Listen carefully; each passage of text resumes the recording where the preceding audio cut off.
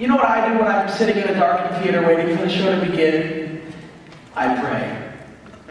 Oh dear God, please let it be a good show, and let it be short, Lord heaven, please.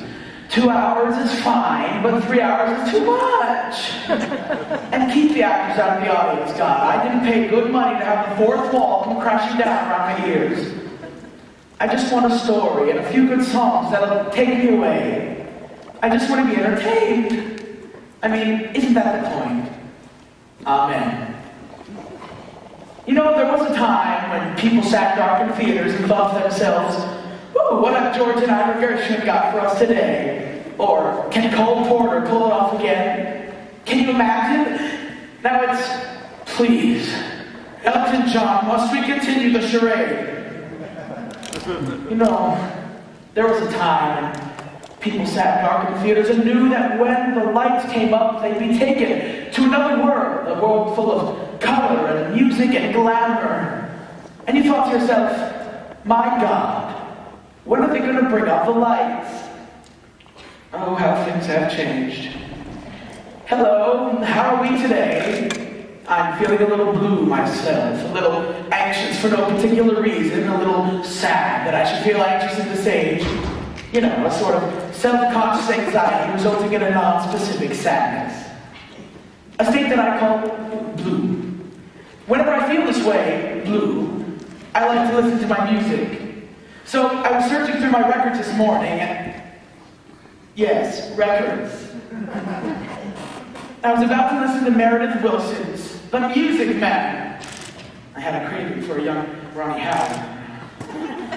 But then I said, no.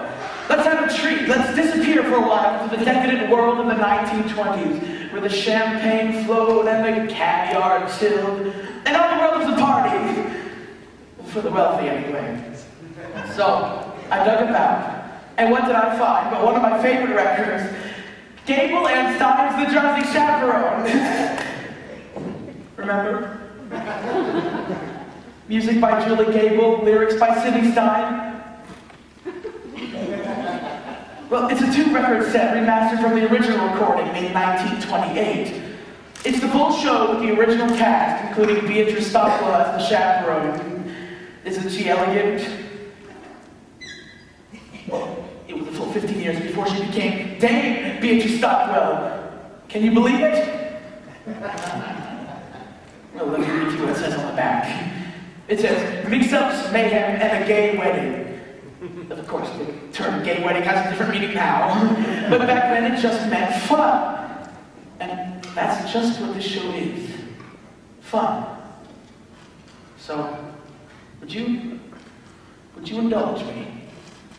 Would you let me play this record for you now? Yeah. Oh, I was hoping you would say yes.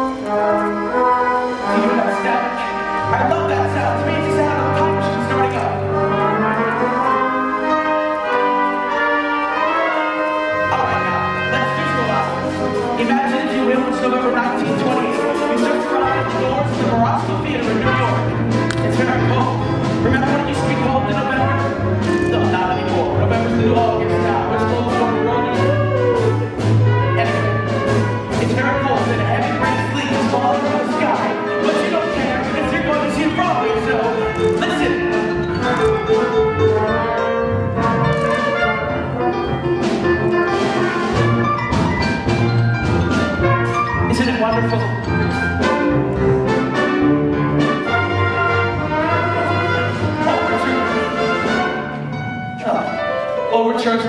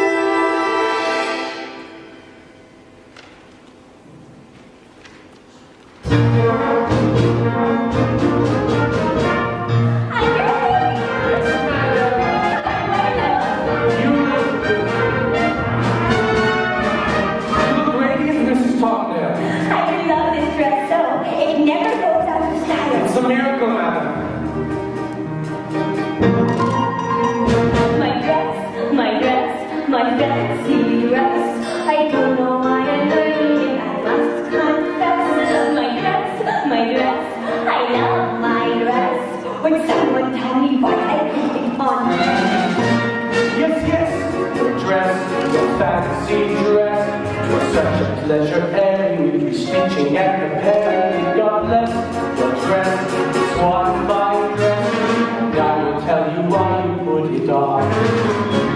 Wedding bells will ring, wedding bells will chime.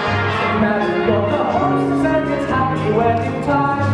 Wedding bells will ring, wedding bells will chime. Wedding bells will ring, and we will ring along.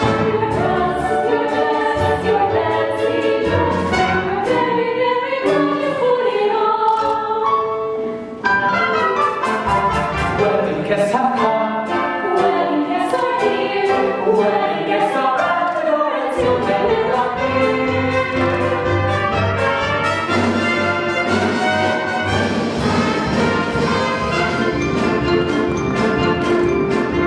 My Lord, the bridegroom, I'm here to marry Janet, and sorrow felt his follies with my love alive. That's George, he's best man George. I'm honored to be doing what I'm best man. Always is Tottendale, now don't worry, I was totally found out. The key is organization, you see. Each string represents a task yet to be completed. Pay the musicians, yell at the florist, book the minister. This whole wedding's gonna run like clockwork. Oh, is there going to be a wedding? I got it, producer, I lost my leading lady. I gotta stop this wedding or I got first blood.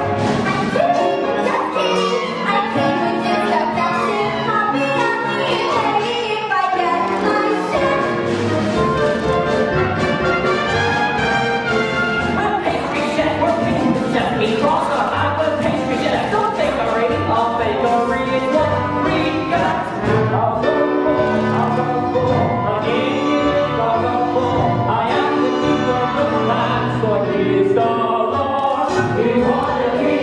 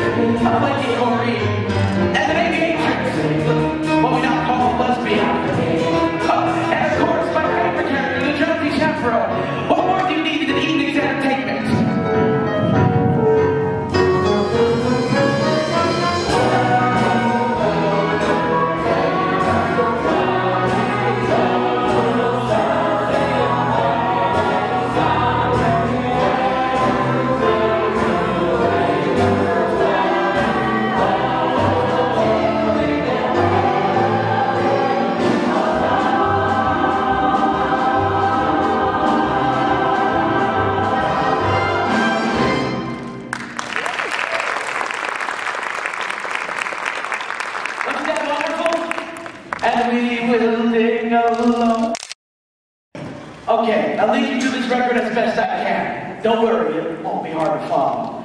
So we begin. Well, I just wanted to thank you all for coming. I tell you, I must be some lucky fellow. Why, who would have thought that I, Robert Martin, would be marrying a glamorous showgirl, and that glamorous showgirl would be willing to give up a successful career for me, Robert Martin. Oh. Now, if it weren't for Prohibition, I'd say let's raise a glass. Here, here. To Miss Janet Vandergraaf, the most beautiful girl in all the world. Absolutely not. Excuse me? The crew mustn't see his bride on the day of the wedding. It's bad luck. I hope you heard that, because that's the plot, basically. Hang on for the ride. Breakfast will be served in the Arabian room. Say, it's a little early in the day to be drinking, isn't it? I don't understand the question. Look, you keep Janet away from Robert, you understand? You're the chaperone. That's your only job. I know, got it done. Robert, who's my little monkey? Oh, I am. I'm your little monkey. So the bride and the groom are whisked away, and we turn our attention to the B plot, which involves the producer. Mr. Fountain? Are you tired of living show business? Mr. Fountain! Doesn't she know I got obligations? Mr. Fountain, I could be your leading lady. You said it yourself, I'm useless in the chorus. Maybe the last time you don't got what it takes. But I've been taking lessons. Singing, acting, ballet. Ballet? Yeah, I'm pretty good too. Last week I auditioned for Swanee Lake. A little annotation here. The Kitty and Felsing were a couple in real life, Jack and Sadie Agnew. Now there's a familiar comic construct, a stupid woman with a long-suffering companion. Well, at least she appears stupid, and she does something in the end that makes everyone question whether it was all just an act. The irony here is that Sadie, well, she actually was quite stupid. Jack had to explain all the jokes to her, apparently. Anyway, she still had a wonderful career on the stage. Back then, the theater was the only place stupid people could earn a decent living. Now it's just television. Kitty, I don't have time for this. A penny for Mr. Belton. Perhaps a nice profiterole. Boys, I got hungry. Then perhaps we can give you something else to chew. Yeah, something that ain't food. What? Your confusion is to be expected. Although we see people point in the guise of innocent pastry chefs, we are also, and primarily, employees of a certain individual. A certain individual who happens to be the largest single investor in Thug Six Follies. He has sent us here as pastry chefs to express his concern about Miss Vandergraaf's impending nuptials, specifically as she gets married and leaves the show, then there ain't no show. Say, don't I know you? No, you don't. Have you ever spent any time in Toledo? Have you ever spent any time in a coma? No, but I have a cousin in Seattle. Kitty, boys, you tell your boss this wedding ain't never gonna happen. You have my word. Oh, we'll take your word, all right. But to go back on that way would be a recipe for disaster. Now, I hope we have made ourselves perfectly eclair. One can only hope. You be sky, you be kidding me. Try for once, don't talk with me. Then drop the pastry chef routine. Alas, we get ash. We're on the lamb. Lamb's an entree, you macaroon. The gangsters are played by an interchangeable vaudeville duo, the Tall brothers, John and Peter Tall. They were born Abram and Mendel Moskowskowitz, but were renamed at that time by an immigration official. They're an early example of the typical Broadway gangster, full of wordplay and stylized movements. Nothing to be afraid of, unless you find dancers intimidating, which I do, but for reasons that wouldn't be appropriate for the situation.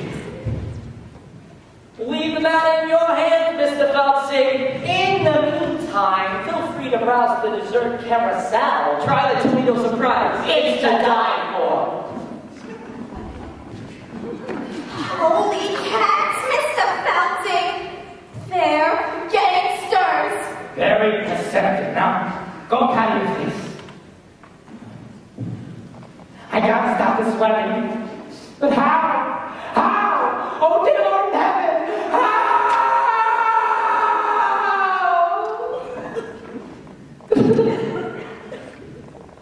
I always thought that moment was a little overplayed. Anyway, with the story well on its way, let's go to the groom's room.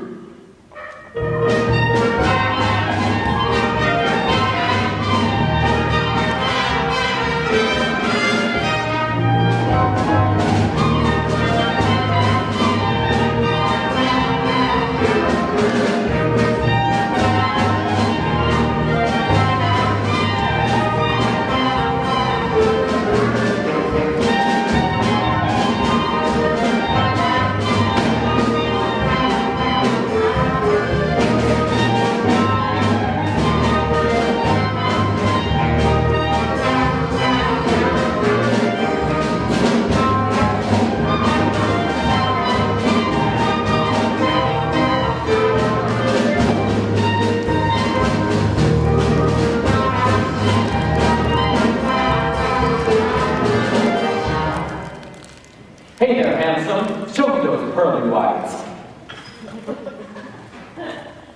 The groom was played by the dashing Percy Hyman. He was originally the Albright toothpaste man. His fabulous smile adorned every tube. Albright was very popular in the early 20s, mainly because it contained cocaine. Well, it's true.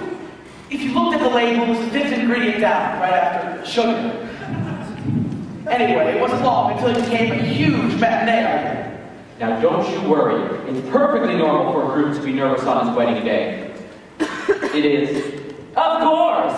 I love Percy Hyman. Now some people say he was a bad actor, and well, to those people I say, shut up. Hey there, Mr. Mirrorman, shaking and awakened, trembling like them free cats do. Something big be bothering you. Cold feet, brother, you got cold feet. You can make them cold feet hot with the little rhythm of young beats. Cold beats can be uncontrolled beats. Rhythm makes them cold beats run down the aisle. Cross the arches, they can learn to swing. Icy toast and jive. Wedding marches, play they ragtime swing. Make rigid souls come alive and take that dive. Cold beats, smoke beats, turn them into old beats. Rhythm makes them cold beats. Hot! You don't say. Well, why don't you slide back to your mother with backstabbing for me? Well, now think about another minister. Say, what are you up to? I'm singing a song called Negro Coffee, a Dixie remedy for wedding day jitters. You think you got jitters? You got the easy part. I still need dead mice, boutonnieres, and a minister. I got the weight of money on my shoulders. George, it sounds like you've got cold feet. What have I got? Cold feet. What have I got? Cold feet. What have I got? Skull beats. No. You make the cold feet hot.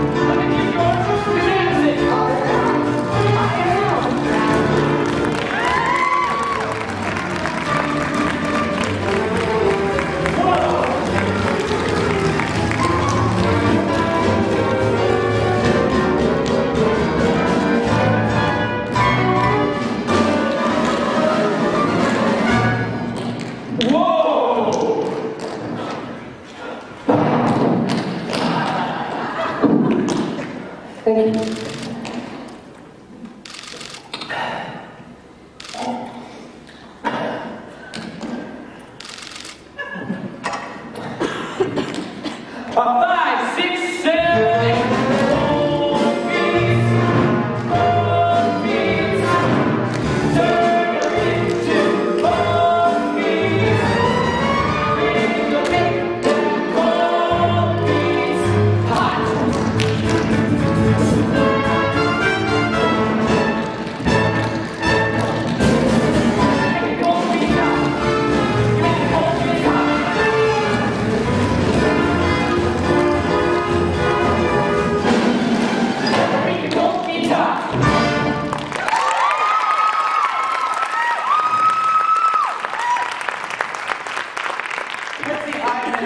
Was a wonderful performer. I like to think of him panting and sweating after a long dance routine.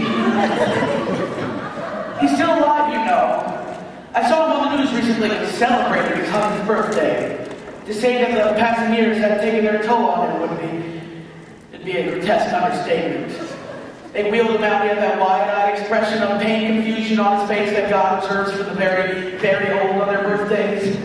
You know, the one that says, "Who are you? Who am I?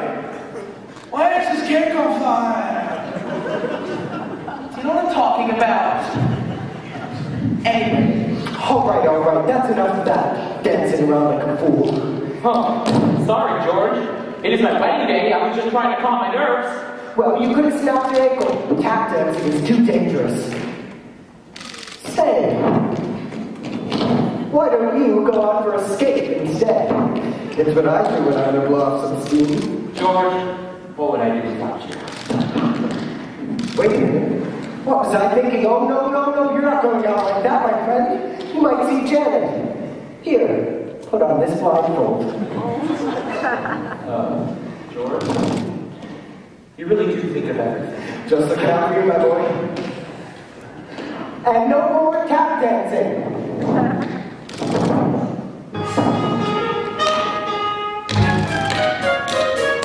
Rain bells will ring, and rain bells will chime. Rain bells will sound. Just ignore it. Doesn't occasionally. It rings. It'll go off soon. Just ignore it. What do you want? Hello. You have reached my answering machine. Leave a short message after the tone, and I'll call you back at my convenience.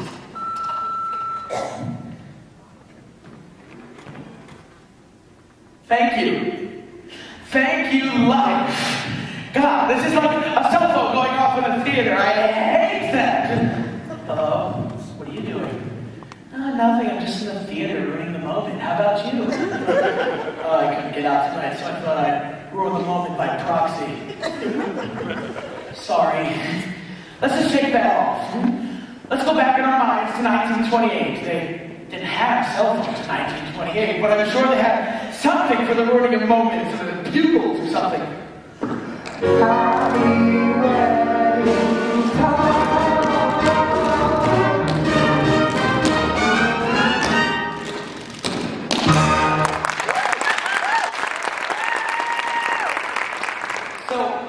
Scene shifts and we find the bride, the glamorous Janet Van de Graaff, entertaining questions to her boards as she lounges by the pool.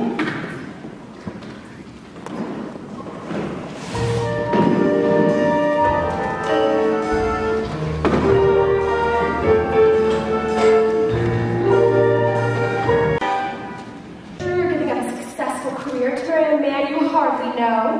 Yes, Rothschild on the lead of the Ile-de-France. He amused me with stories of his father's oil interest. He sued, briefly, and then proposed. So, you won't be returning to the stage, ever? I shan't. You shan't? I shan't. Can we quote you on that? Why, yes, of course. One more question? Yes. Why in the world would anyone with olives? And again said, I got a question. How can you be giving up the footlights when you know there's money factories making a thing? Victor, please. Oh, Janet, I'm begging you. Stop them up, stay with the bodies. I'll give you anything you want.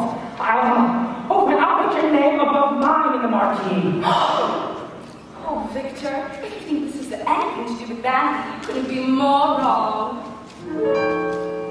I don't want to show off no more. I don't want to sing tunes no more. I don't want to ride in moons no more. I don't want to show off. I don't want to wear this no more. Below my signature, no more. I don't want to show off. Don't try to control me. I've made up my mind, and that's it. I quit. I'm leaving it all behind. I don't want to be you no more. Make the gentleman what no more. I don't want to wear fruit no more. I don't want to show up. She don't want to show off no more. Ready to lose no more. Keep breathing so much. I don't want to show off. She don't want to show off. I don't want to show off. She don't want to show off no more. Not me.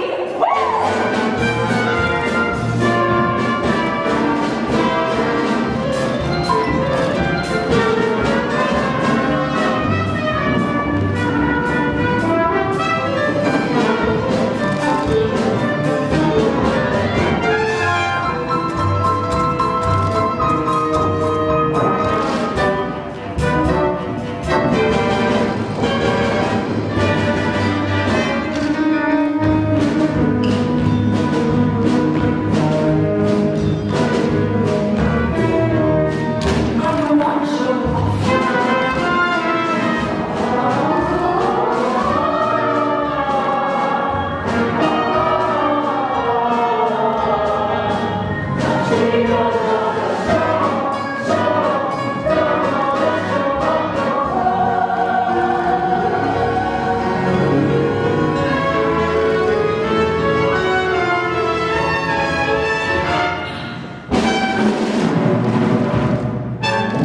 Please, no more attention.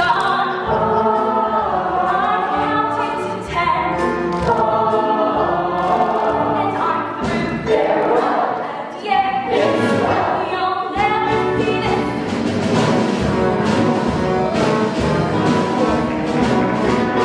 You'll never see this. Never see this. Never see that. Never see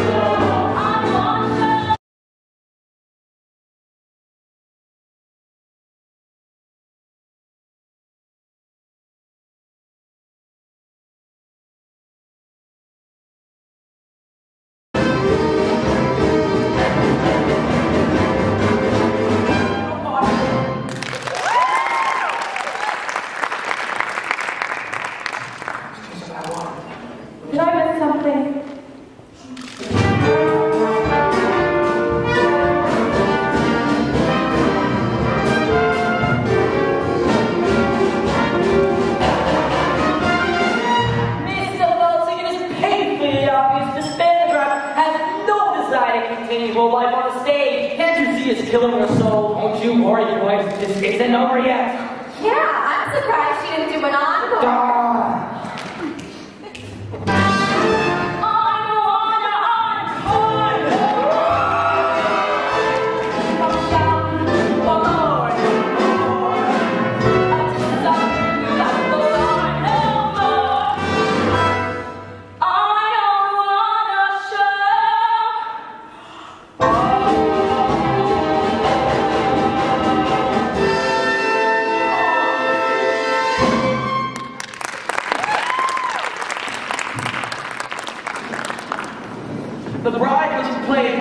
Jane Roberts.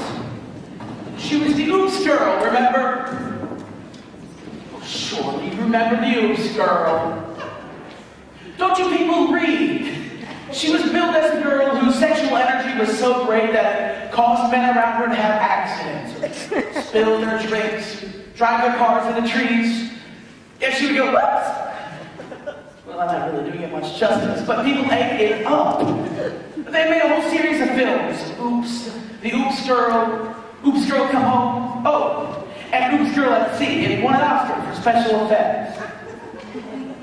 Okay, begging and groveling didn't work. On the plan B, for that, I'm going to need an accomplice. Someone gullible with loose morals. I need a, what do you call him? A European. La la la la. In walks Adolfo, self-proclaimed ladies' man. Adolfo was played by former silent film star and world-class alcoholic Roman Martelli. He was the one who later drank himself to death at a chateau in Nice, remember? Well, it wasn't until 5 days later that they found his body, and by the time they had been partially consumed by his poodles. He was only partially consumed. Excuse me, I don't believe we've met. I am Adolfo. You are Adolfo? Yes, I am. Adolfo, not the Adolfo. Yes, I am. Adolfo. Funny. You don't look like a scoundrel. Yes. What? Why? Just now, I overheard the room saying that Adolfo was a scoundrel. What? Just say that. Adolfo was a scoundrel? Very good. Adolfo was a scoundrel. It's like I'm hearing it again. This is outrageous. He is saying this to peoples, to beautiful ladies with breasts for making love. Why, you must take matters into your own hands. Yes, I must take this room into my hands and kill him. Yes, no, don't kill him. Just hurt him enough so we can't get married. Show me to this room. Wait, what? What type of man is this groom? A big man. Well, a burly fellow. He's big on the outside. No. Adolfo will not fight big men. Small. Hey, wheezy little dwarf people that Adolfo can hunt far away. But no big men. You're a lump kind of fighter. Yes, Adolfo is a lover. Beautiful ladies. Some say I am the king of romance. Well, you know, they say the best way to get revenge on a man is through his door. No, the best way to get back at a man is through his window. No, revenge. Back at a man. Through his. There is no other way. I'm not Santa Claus coming down chimney. Through his woman. Through his woman. Yes, Adolfo, you must use his woman, his bride. Adolfo will make love to the bride. That will show people Adolfo is no scandal. Show me to his bride. Wait, what? What type of woman is this bride? A big woman? No, a burly woman. She's the cat's pajamas. By us? Alluring and attractive. Show me to this captain by us. Adolfo will make her. Stop it. Like a captain by us.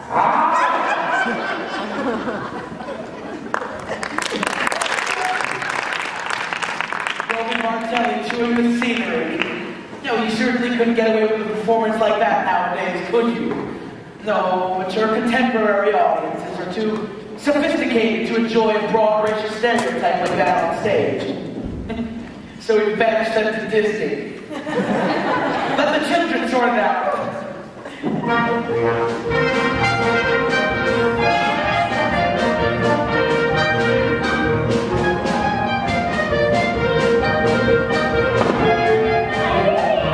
Yes, madam. The pastry chefs have been kind enough to provide the liquor for the wedding. But remember, Anthony, we have to be discreet. Yes, madam. It is prohibition after all. I'm aware of that, madam. we'll have to use code words. For instance, if someone asks for a glass of ice water, it really means they want a glass of vodka. Have you got that? Yes, ma'am. Are you sure? Maybe you should write it down. I understand, madam. A glass of ice water is a glass of vodka. What's a glass of ice water? Vodka. Ice water. Vodka. Ice. Vodka. Very well then, it's settled. One less thing to do. Underling, my ladies have a glass of ice water. I found our meeting with the pastry chefs rather trying, and I would certainly enjoy a glass of refreshing ice water.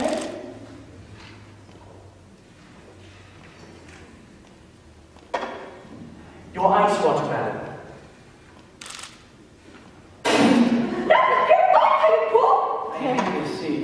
Well, now I really do need a glass of ice water.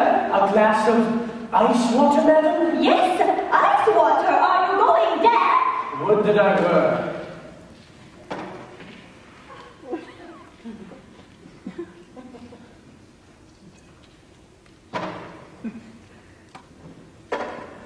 Your ice water, madam.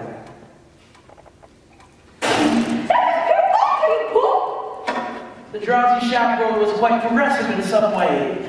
A black actress playing the aviatrix, for instance.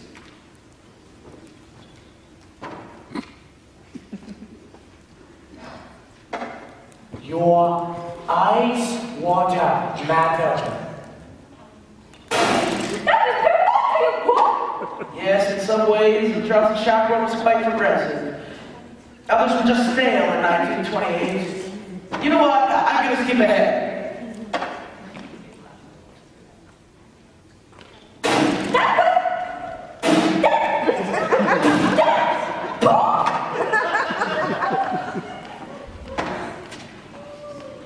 Where do you think you're going? To find some lime juice, madam. Lime juice? For heaven's sake, why? I'm going to wring out my eyebrows and make myself look at it.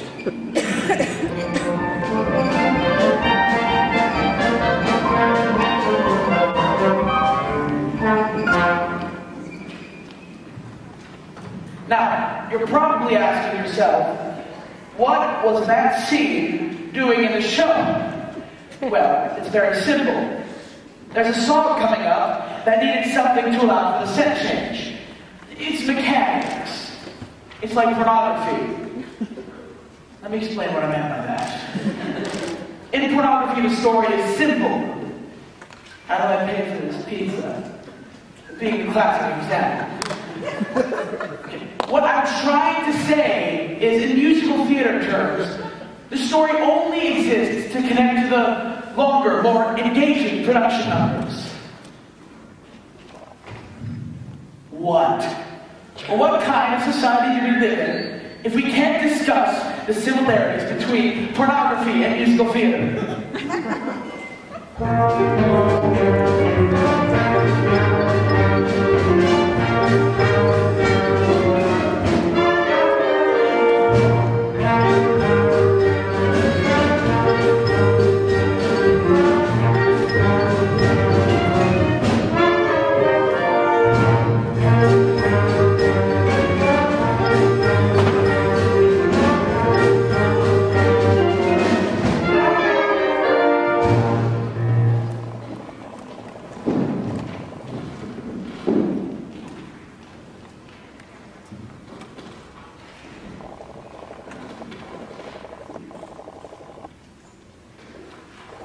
In a few hours, I'm going to be Mrs. Robert Martin. Oh, gee, my head is spinning. Yes, life is a mad whirlwind. Now, this is a really interesting scene. This is the only time that the chaperone and Janet Van de Graaff are alone together on stage. Now, Jane Roberts was an emerging star, but Peter Scotwell was already well established and a force to contend with. I'm so full of apprehension, but I suppose that's normal considering the circumstances. Have you ever been married, chaperone? No, I drink for pleasure, not out of necessity. Your ice water, madam. I'm afraid you're fresh out of office. Have you ever been married, Underling? Heavens, no, madam. If I'm going to serve a woman, I prefer to be paid for my efforts. Oh, you too. I know it seems crazy to give up a successful career to marry a man you hardly know. But somehow, for some reason, when I look into his eyes, his big monkey eyes, oh gee, I get all woozy. And that's love, isn't it? Not necessarily. The wooziness could be caused by any number of things, I mean. I'm woozy right now, I'm certainly not the love. Beatrice Stockwell was famous for her rousing anthems. She inspired and entertained troops in every major world conflict up to and including the Falklands War.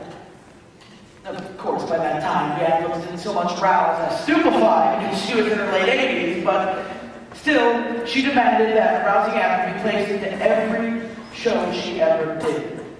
And you just couldn't say no to her. That's star power.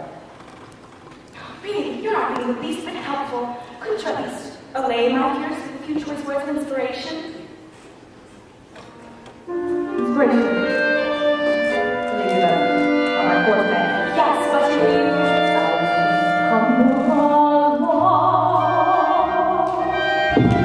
on life's funny journey, as we stumble along into the blue, we will hear and be there, seeking out stars anywhere, never sure of where to go or what to do. So we humble our way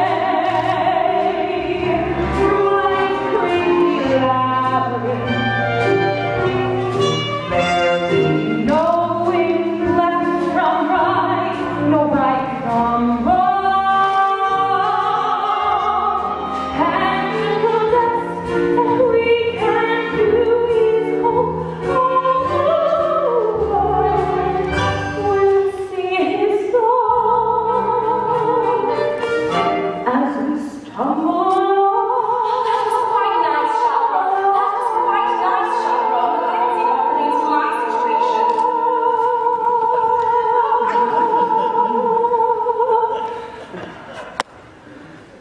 Let me explain. Oh, that's not right, Nestor. I suppose I'm just looking for a sympathetic ear just too much older. Dismal little world in which we live, digging for you till you've nothing left to give. Sailing over 81 through 7 underwhelming seas, 6 excruciating continents, Antarctica. Oh, please, go ahead. Antarctica, please. Still you mustn't let it bleed out. Oh, so glad. Keep your eyeball on the highball in your hand.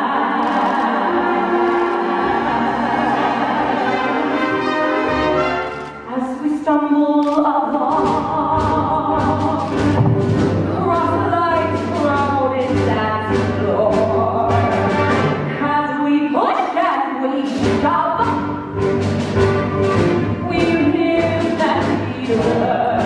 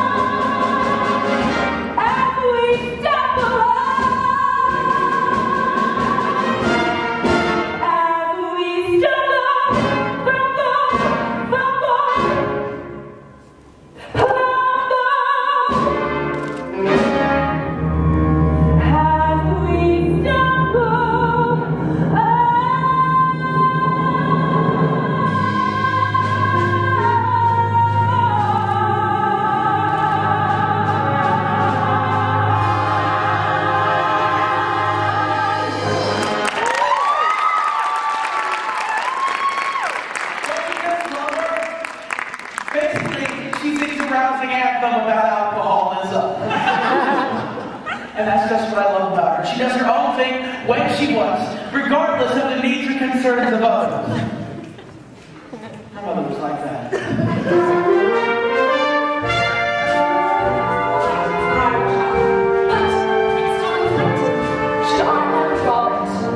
My dear, bring that someone who has to decide for yourself. I just don't know if you lost me. Why don't you ask him? Why don't you say, Roger, do you love me?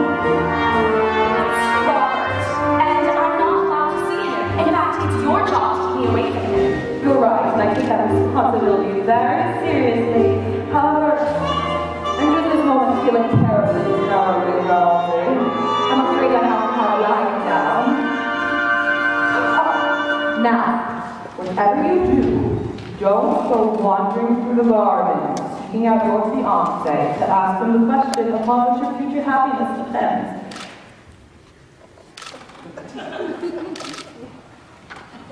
Oh, thank you, Chaperone. I just have to know if he loves me. Such a skinny little fool. Still, I envy her.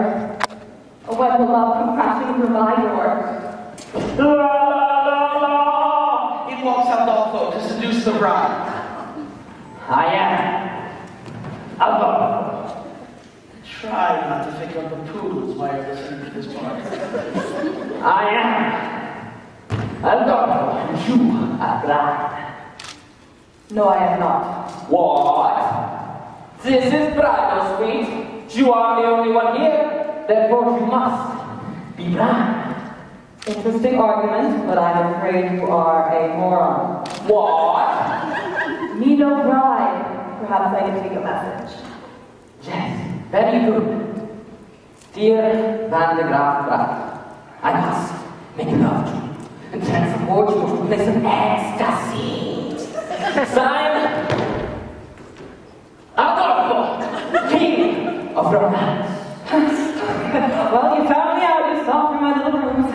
Ah, so you are the bride. Apparently, yes. Take me out of face. No, not Adolphus, Adolfo. You must remember my name, for when we are making love, you are screaming. You must say the right name or it will spoil everything. How many you bring her?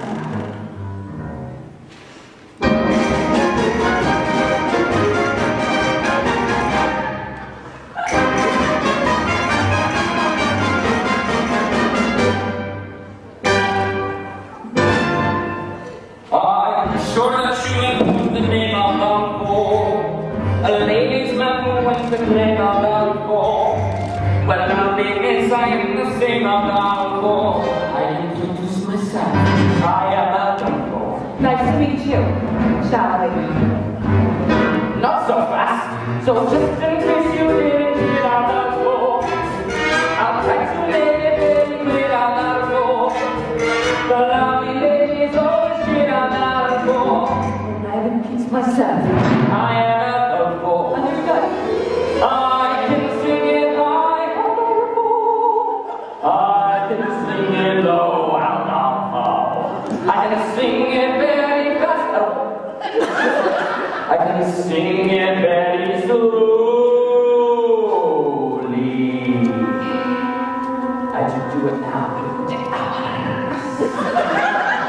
Now let's see if you can remember my name. I'll give it a shot.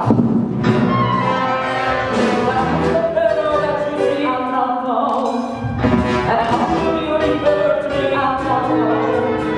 And who is it? I know it's me. Now sing it loudly, or I'll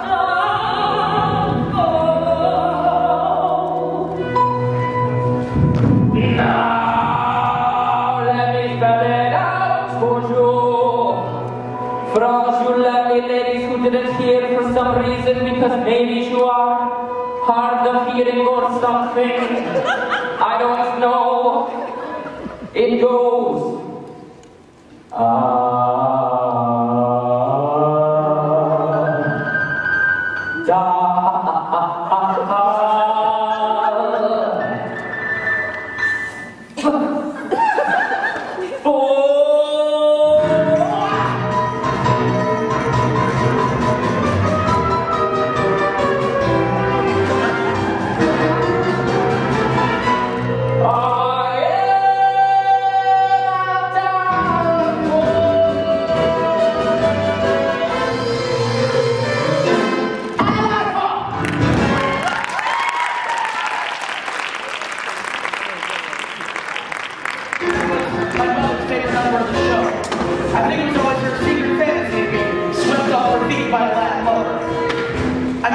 wet lover, not a buffoon. But that's what musical theater is all about, right? Romantic fantasy, falling in love at the drop of a hat.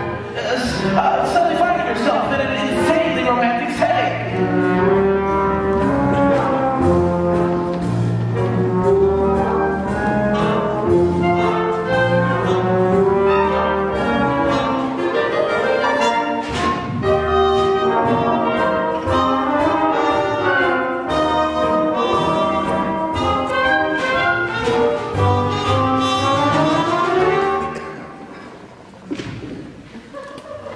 I'm an accident waiting to happen.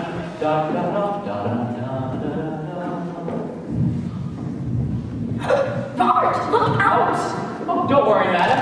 I'm getting married today, so I have to wear a blindfold. Blindfold? Say, who am I speaking to anyhow? Why, it's me. I mean, me, from France. The scene couldn't be more ridiculous. So, I hear you are marrying Jeanette Vergara, no? Oui. Is it true she is beautiful? Oui. And glad. Oui. Is it true she has an exceptionally broad range and excels at playing comédie and dramatic roles? Say, I'm having trouble placing your accent. What part of France are you from? The middle part, where they make the toast.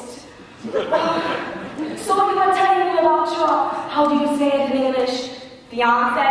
That's right. When was the moment you knew that she was the one for you?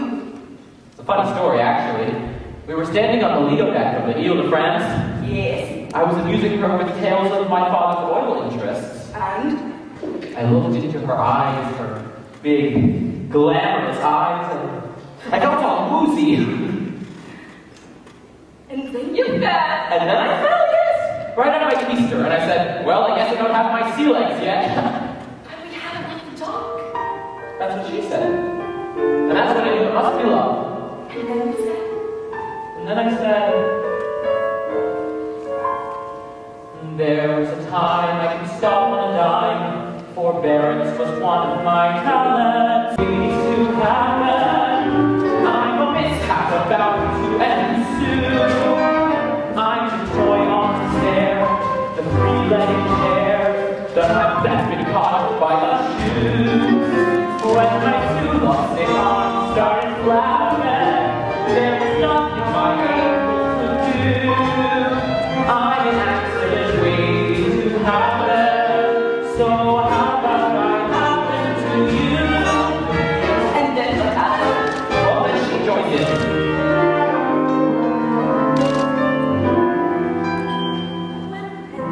Sweet heavy fall at my feet, my heart doesn't beat any faster. But when you lose control, it touches my soul. So I'm bracing myself for disaster. You're an accident waiting to happen. Catastrophe destiny. I'm wrapped in the cellar. A broken umbrella, a branch hanging loose from a tree. Myself jumping, hopping, going up dangerously. Oh, you're an accident waiting to happen. So hurry and happen to me.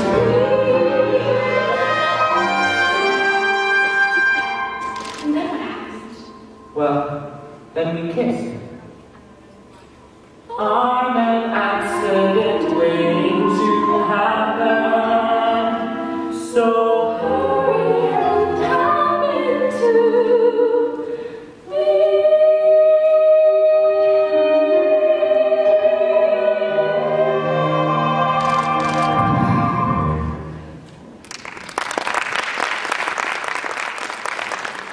Wait! You just kissed a strange French woman on your wedding day!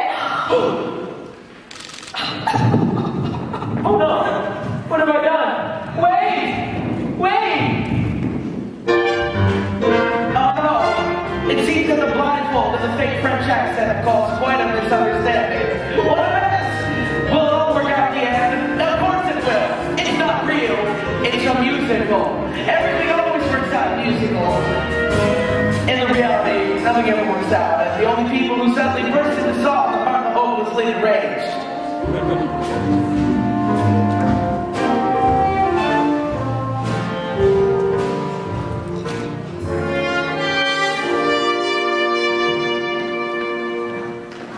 Mr. Fountain! Foreigner.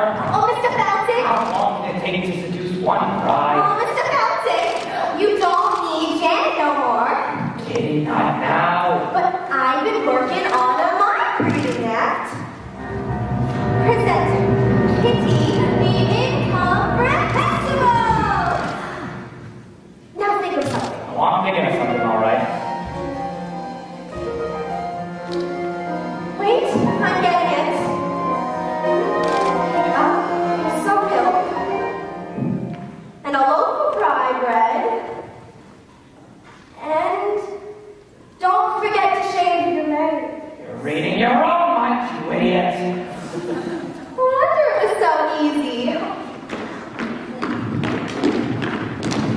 Mr. Phelps, it would seem the wedding is proceeding according to schedule. Now it's time to receive your just desserts. What do you think, partner? Should we whip up something special for Mr. Phelps? Yeah, how about Toledo Surprise? Inspired choice. Toledo Surprise? I never heard of that. No, you haven't. People who have heard have generally never heard from again. We'll share the recipe with you. First, you chop the nuts, then you pound the dough. Then you bake it up, nice and slow. And then you got the Toledo Surprise. Could you run that by me again? It's a very simple recipe, Mr. Felton. First, you chop the nuts, then you pound the dough. Then you bake it up, nice and slow. And then you got the Toledo Surprise. Say, why don't we give him a little taste? All right. Hold it! What style, what grace, what rhythm? Open your fists. Now shake them. Now give me that recipe one more time. Da-da-da-da-da-da. Go! Chop the nuts out of the dough. Bake it up, nice and slow. Then you got Toledo Surprise. With the peach, you skin, push it up, roll it in. That's a tasty Toledo Surprise. Work it up, heat it up. Then you sweeten it up. When you heat it up, if it tries to run, don't let it, it's a snap. Try it folks, whip your whites, split your yolks. Then you got a Toledo Surprise. You boys are nice. Keep it up. I'll work on the contracts.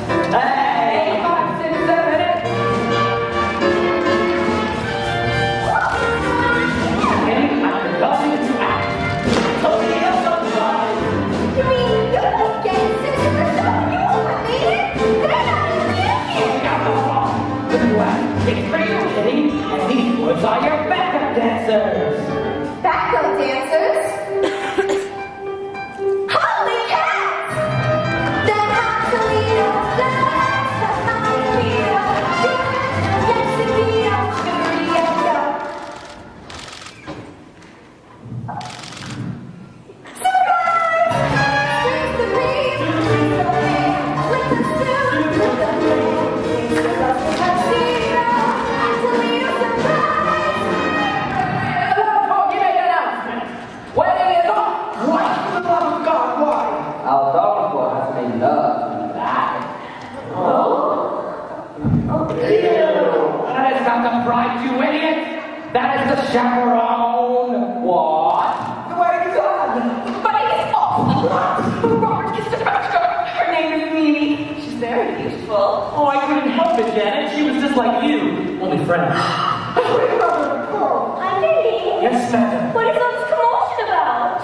The wedding, madam. Oh, is there going to be a wedding? Not anymore. Oh, what a tragedy. What a wonderful, wonderful tragedy. Clear the floor, boys. I'll show you how it's done. First you beat it up. Then you speed it up. When you heat it up. If it tries to rise, don't let it.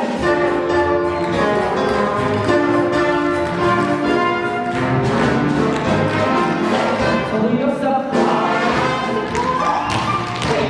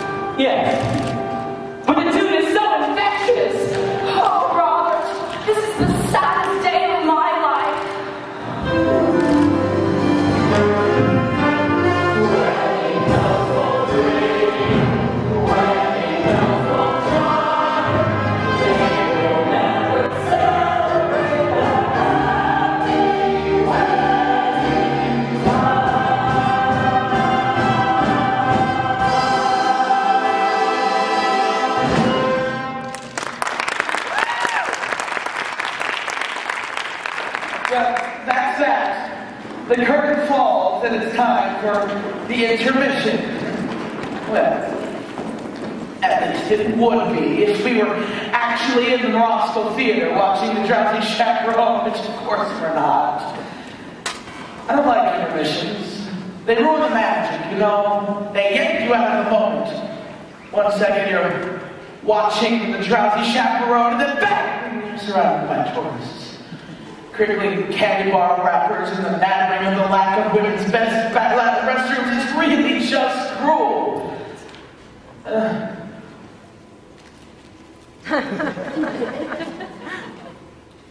Oh, it's a power bar.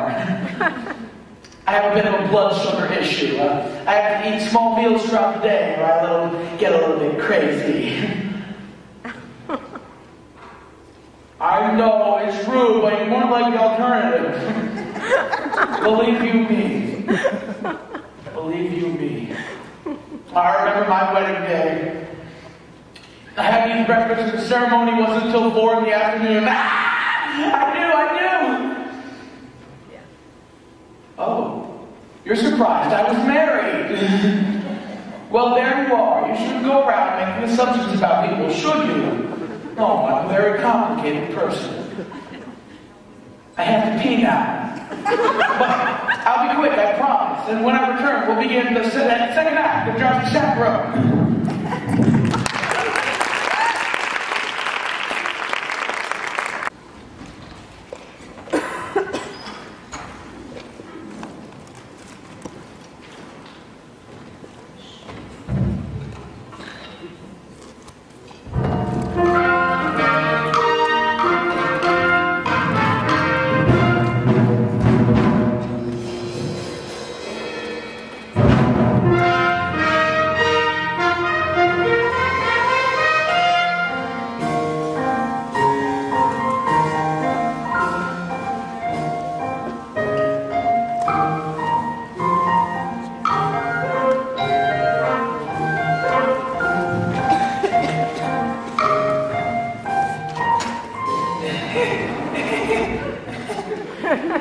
That song wasn't from Drowsy Chaperone.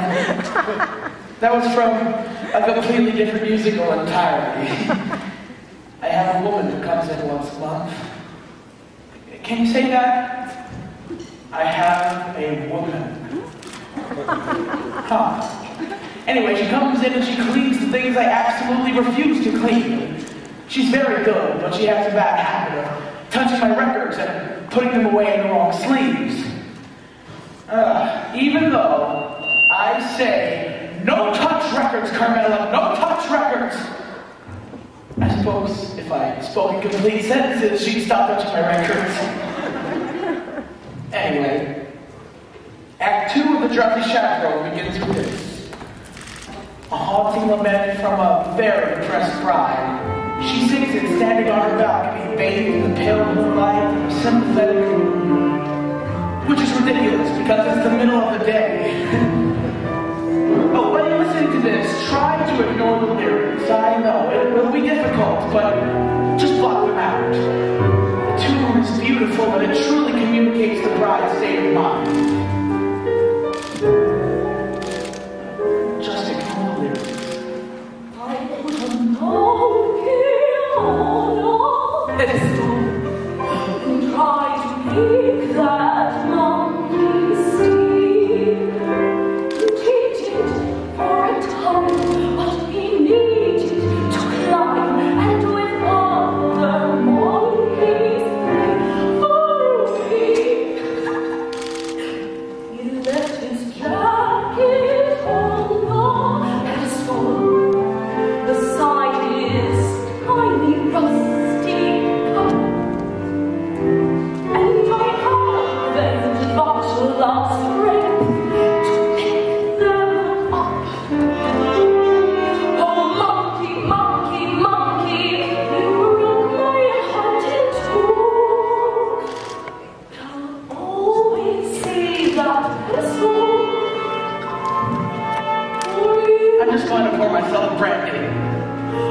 Oh, my little monkey, oh, my little monkey. The tune is so simple. It just floats in the air. And I pedestal, its long sleeves dangling on the floor.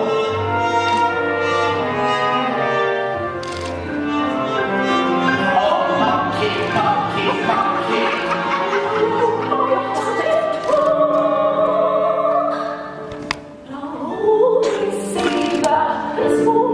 Pedestal.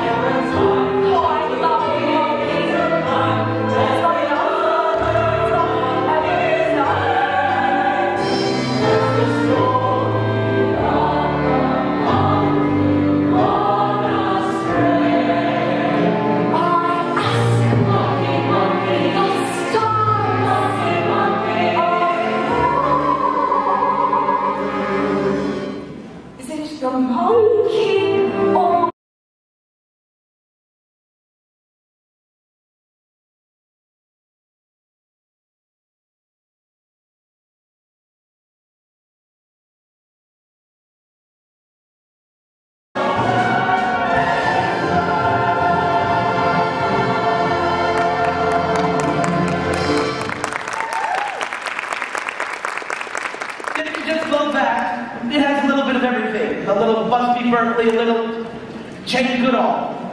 And that's just what I love about musical theater. When a character is in crisis, they sing and they dance, which is so far more interesting than just whining about it. But that's the glory of musical theater. Oh, you see? This is it, people.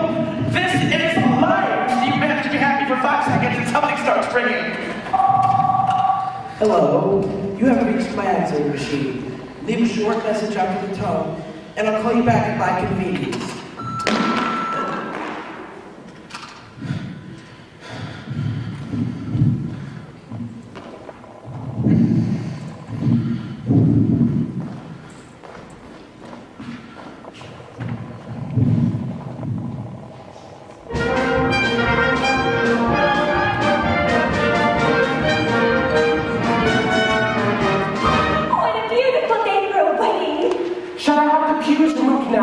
Or would you prefer waiting till morning?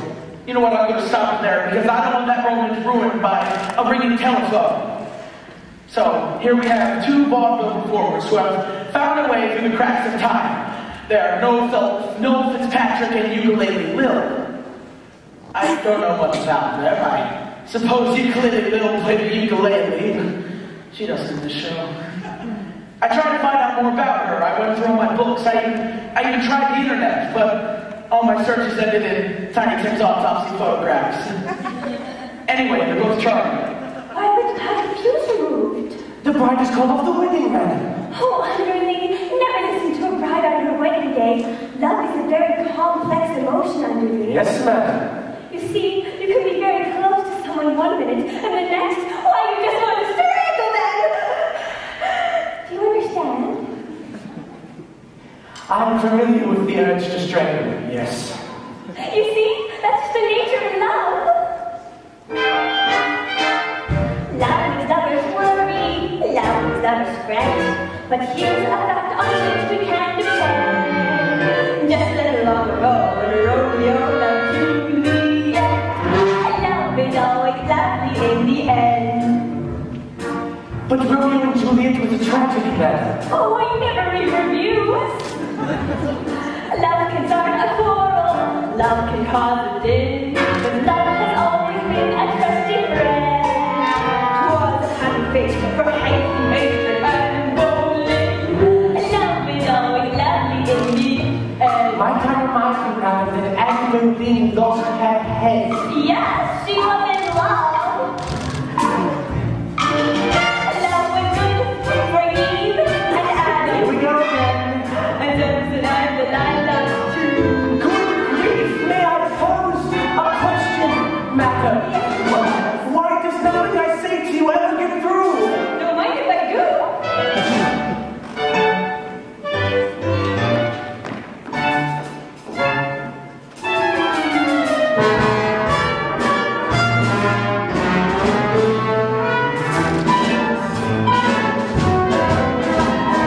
Love is always lovely in the end.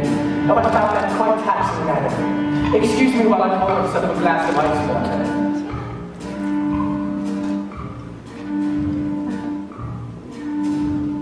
Love sneaks up behind you, love drops from above, but love would never consciously offend. Love has certainly been kind to me, and my true love. Love is always lovely in the end. But your late husband was a brute. I don't need him to Love is always lovely. Lovely, lovely, lovely. Love is always lovely in the end.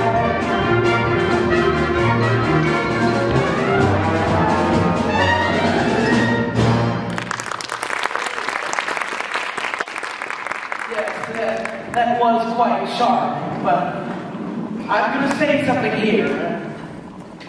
Yes, I have been drinking, but I'm going to go out on a limb here and say that love is not always lovely in the end.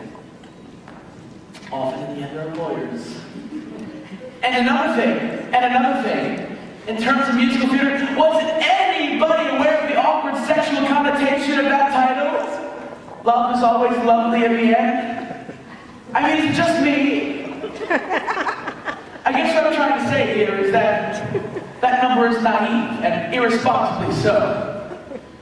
Sorry. I just think that needed to be said for the benefit of the young people. Oh! There's a moment coming up that I've just become obsessed with.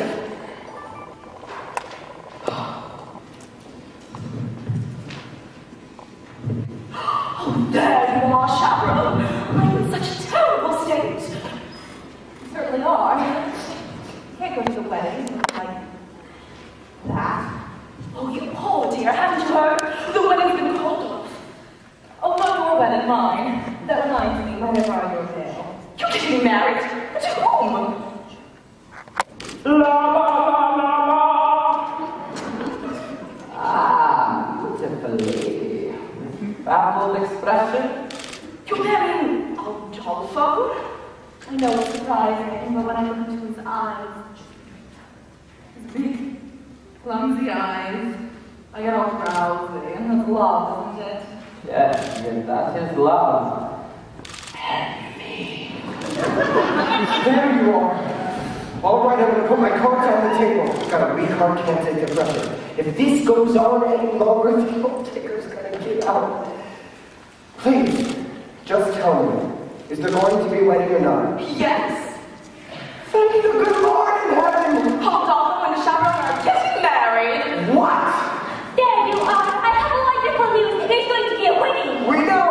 No? Yes, we just heard. But who told you? I did, but how did you know? What difference does it make? Mrs. Tottendale and I are going to be married in the garden at 7:30 this evening. What? What? Oh, yes. Congratulations to everyone. So what kind of common wedding is this? Everybody's getting married except for the bride and groom. There you are. Oh, Janet, I've been looking everywhere for you. Hello, Mr. Martin. Oh, please don't be that way. Can't you find it in your heart to marry me, Janet? It's our wedding day. George's gone to all this trouble and... Well, I do love you. More than I can say. But you kissed another woman. Yes, and I just can't understand it. I know this sounds ridiculous, but when I was kissing that French woman, why, it was just like I was kissing you. Oh, Robert, you were kissing me. You mean, you were me? Wow, that French accent was remarkably accurate. Thank you. I felt welcoming the role of Monique in Hold That Baguette. There you are. Before you do anything, think about this. No matter how you live part of a happy wife, never ever get a standing ovation. I just don't know. Oh, I'm so confused. Chaperone, please. I beg you just this once. Give me advice that is coherent and appropriate to the situation. Should I marry Robert? And here it comes, the moment I was talking about. Not only the culmination of the plot, but a part that has fascinated me more than any other, and brought me back to this record again and again. Here it comes. Well, my advice to you is... And this is it. Listen. Well, You see, you can't quite make out what she says because somebody drops a cane. I'll play for you again. She's saying live while you can, or leave while you can.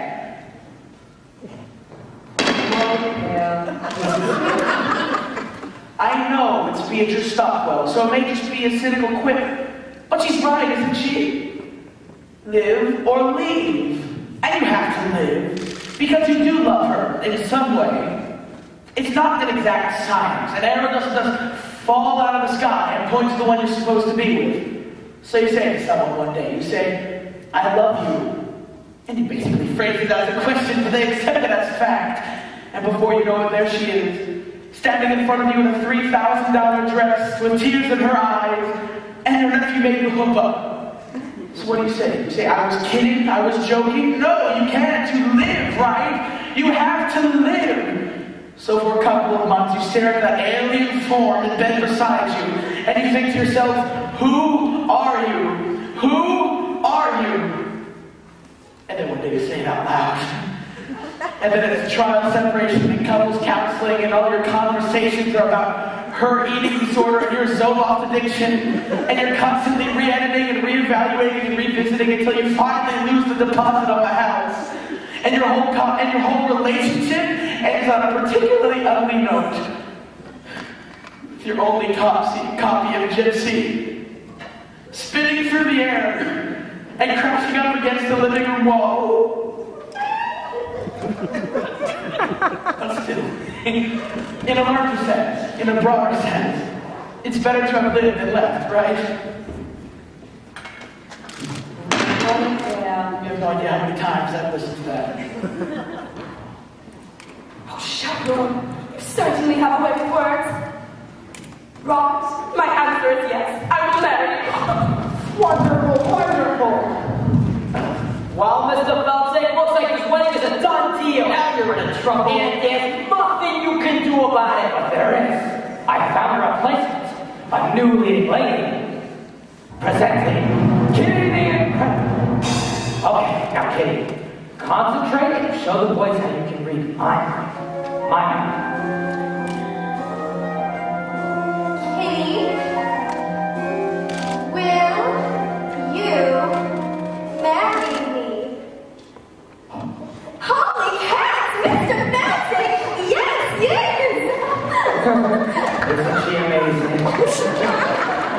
What are you waiting for? You ladies go put on your fillies. We'll all get married in one big clump. That's how they do it in Utah.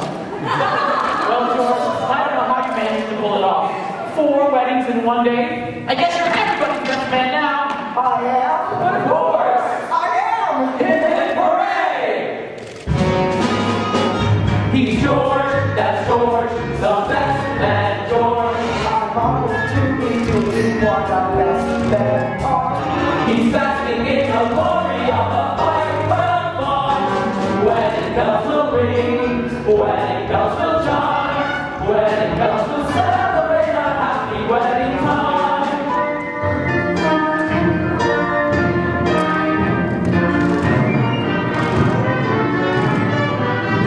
Wedding bells will celebrate a happy wedding. Minister, you may begin. Oh no, I forgot the minister.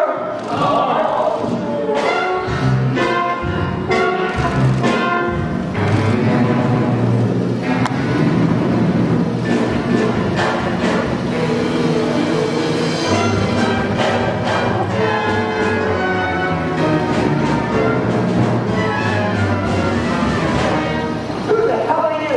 I'm Trix. Up the sky to Rio. I was spending with my enemies and I'm navigatrix. Then I'll fly and let you love the night. So sorry to crash the party, folks. We'll have this fixed in 2 shakes and then off to Rio for carnival. Wait! The captain of a ship can perform a marriage. Yes! And the pilot is comparable to a captain. Yes! And an airplane is pilot a machine. A sheep from the air. Some call it an air machine. Oh, shit! Yes! Wait, I got it, tricks. You can marry them all over the place. Remember? I'm riding through in a chapel, made free from tear to the eye. Got to ride and thrill and love and thrill like you will do in the sky. When down the setting, when down the setting, I'll be daffodils far.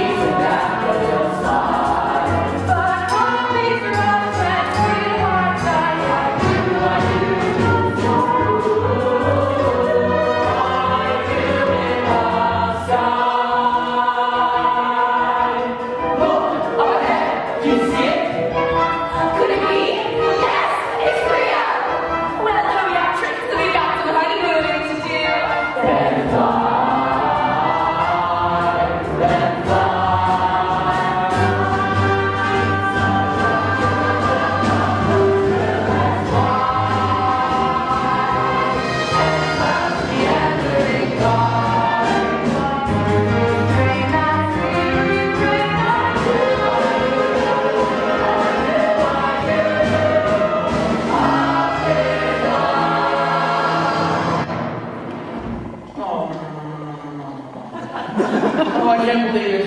Okay, everybody just stay calm. It does this occasionally. It's a horrible apartment with terrible wiring. Everybody just stay calm. Okay, don't talk to anybody. Don't let yourselves be distracted. Just concentrate. I'll find a few spots. Everybody be quiet. It's a super. Oh, God. Hi. Hello.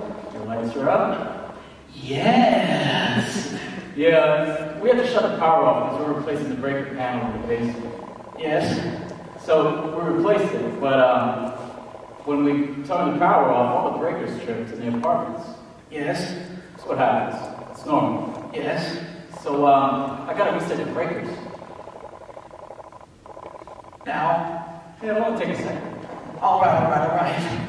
Because, I tried calling you earlier before, but... I've been having a problem with my phone.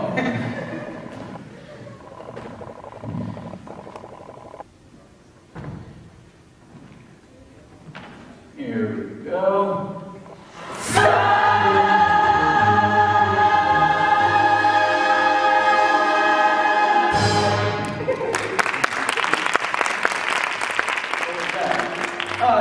It was a record. What kind of music was that? It was a show, music, a musical. You like musicals? No. I love musicals. I go with my wife all the time. You should see what they can do nowadays. Did you see Miss Saigon? They landed a helicopter on the stage now. Yeah, I've seen them all. I've seen Cats, Les Mis, Saturday Night Fever. Oh, really? Well, goodbye. Well, that's it. A moment's ruined. One note away from the end of the show, and the mood is broken. I should just start the record again from the beginning. No, I can't do that, can I? No, it's just so frustrating. You have to understand, I love the show so much. My mother gave me the record just before my father left us. Oh, he didn't think because of the record, though I'm sure it didn't help matters. I know it's not a perfect show. The spit-take scene is lame and the monkey motif is labored, but it does what a musical is supposed to do.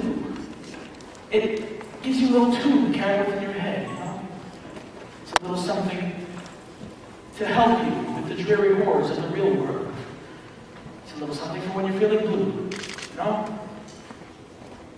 As we stumble along on life's funny journey, as we stumble along